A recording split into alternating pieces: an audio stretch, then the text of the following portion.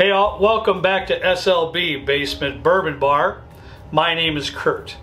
Today we're going to discuss my 5 favorite bourbons in the $40 price category.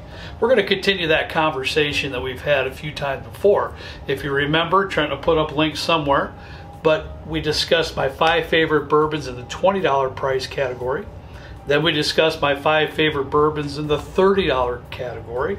And today we're going to hit that $40 category. Now, keep in mind, I purchased each and every one of these bottles that you'll see tonight in my area between $40 and $45. Now, I completely understand that around the States and all over the world, prices can vary quite a bit, and I get that, but I can only go for what I have here for a price structure, and I promise you that I've paid between $40 and $45 for all the bottles that you'll see tonight. So that's going to be exciting. This is going to be a cool show. But before we get started, let me just take 1 minute. Tomorrow night, 8 p.m. Central Time, so that's Friday. Tomorrow night, 8 p.m. Central Time, we'll be doing a live stream. My brother will be back here again behind the bar, and we're going to be blind tasting Wild Turkey Master's Keep Collection. With Trenton's help, with what he does out there, and what I've picked up, I'm fortunate to have each and every bottle so far of the Master's Keep Collection. And we're going to blind taste that.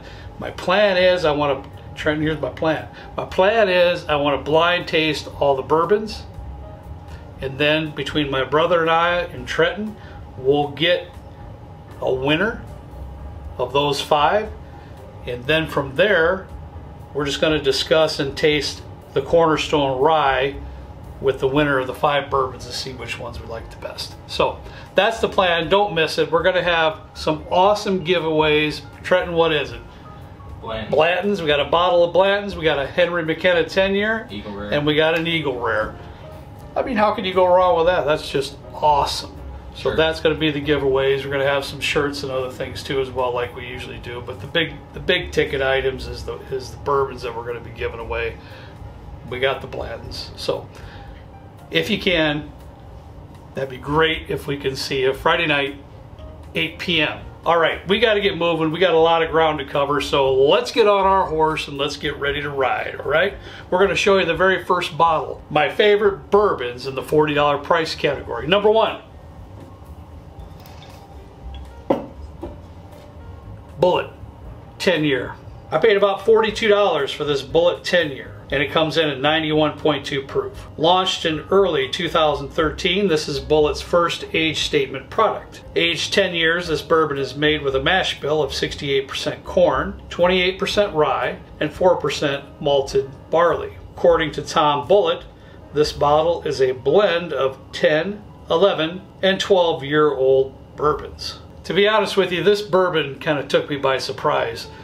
As you know, I really haven't had a whole lot of Bulleit products down here in the Basement Bourbon Bar, but I got this Bulleit 10-year, and it's really a nice bourbon. It's minimum 10 years of age, and it has an extremely well balanced flavor profile in my humble opinion. It has some bread in there with some nice baking spices, just a hint of vanilla, and maybe a little bit of a dark cherry on the background.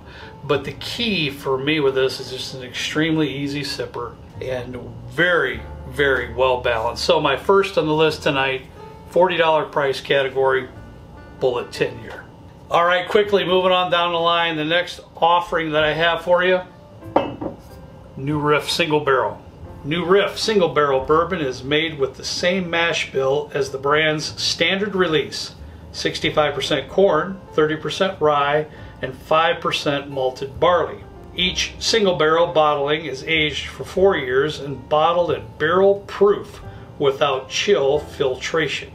I've been really paying attention to the New Riff products ever since the special rye releases came out. Balboa rye, what's the other ones? Malted rye. Malted rye. really, really great stuff. And so this particular single barrel has been down here in the basement for, I don't know, a number of months, but it's just kind of hidden away on a shelf, and I broke it out and really spent some time with it, and it's just really, really good. This is an aggressive type of bourbon. It's not like your Bulleit here, where it's just it's well balanced, a nice sipper. This one's pretty aggressive. It hits you with that rye spice right off the bat from that high rye mash bill, and then it gets you with a little bit of vanilla and some brown sugar and just a hint of orange in there too. But it's really, really good, and that proof point is spot on this one. It's an excellent, excellent choice for 45 bucks. All right, moving on down the line. The next one I want to show you, Four Roses Single Barrel. Four Roses Single Barrel will cost you about $42 and comes in at 100 proof. Four Roses uses 2 different mash bills and 5 different yeast strains to create 10 different bourbon recipes. Their standard single barrel is always OBSV, which is a mash bill of 60% corn, 35% rye, and 5% malted barley. My bottle came from Warehouse RN and is barrel number 46T. All right, what you got here in this Four Roses single barrel is another high rye mash bill. So I mean, right off the bat, you're going to get that beautiful rye spice that you get with the Four Roses single barrel. It's like second to none with that rye spice, and then you get hit with just a little bit of oak and some dark fruits of some sort in there, and then just a hint of chocolate at the end. I find it to be an incredible journey with this particular bottle, and I enjoy this neat at times, and I enjoy it over ice at times. It just depends on my mood, but either way, it's fantastic. It's a fantastic pour for the money. Next on the list, Old Forester 1870. Old Forester 1870 original batch pays tribute to the Old Forester's status as the first bottled bourbon.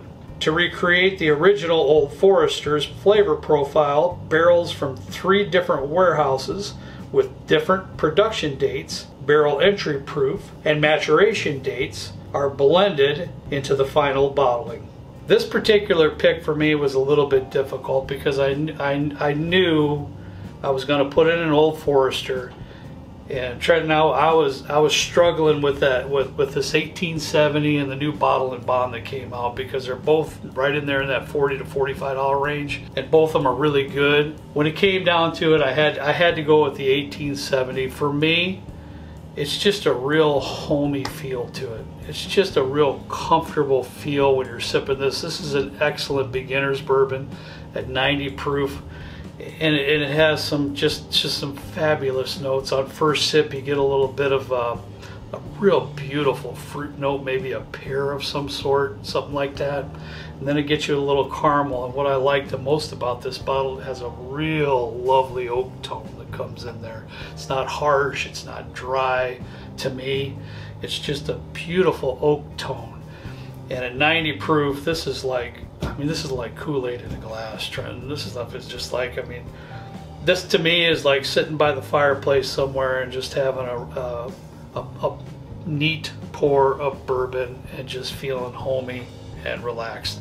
That's what I get with Old Forester 1870. Hey, last but not least, and I have to tell you, this one's my favorite. Wild Turkey Rare Breed.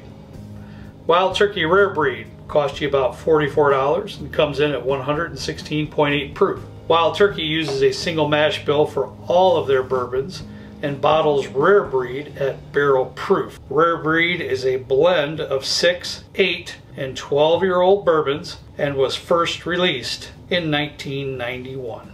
Now, as you know, if you've seen my prior videos, trying to probably put that up somewhere, but the 5 bourbons you just absolutely have to have. This I put this in as my daily drinker. It's just so good. It's just really, really good. As you can see, I mean, I've got hardly anything left in there. It's time for another bottle of Trenton. But this is another bottle that I enjoy neat once in a while. But to be truthful with you, a good majority of the time I pour it over ice, and it's just a fabulous drink. It's just a fabulous, fabulous whiskey. It hits you with a little maple syrup, brown sugar. But I think what I like the most about this, but it has like a little bit of a burnt toast characteristic to the oak notes, to the barrel notes. It's kind of like for me, it's kind of like a little bit of a light burnt toast flavor to the barrel char, which I think is just ridiculously good. And of course the caramel maple syrup right out of the gate. It's just fantastic. It really is. Hey, that's all I have for you tonight. I sure hope you enjoyed it. I really did enjoy putting this video together. I had all kinds of choices, and some of them were ridiculously hard, trust me. And by the way, I'll show you real quick here a really good special mention. It's not a bourbon, and that's why I didn't put it in the show, but this Michter's Sour Mash is fantastic. It's like $39, $40, so that's my special mention for the night. Really good stuff. I had several other bottles too that didn't make the show but could have. I wrestled with it, but had some great stuff down here. So thanks for watching. Boy, we really appreciate each and every one of you. As always, we ask you to please drink responsibly, and we'll see you next time right down here with me in the good old basement bourbon bar. See you later.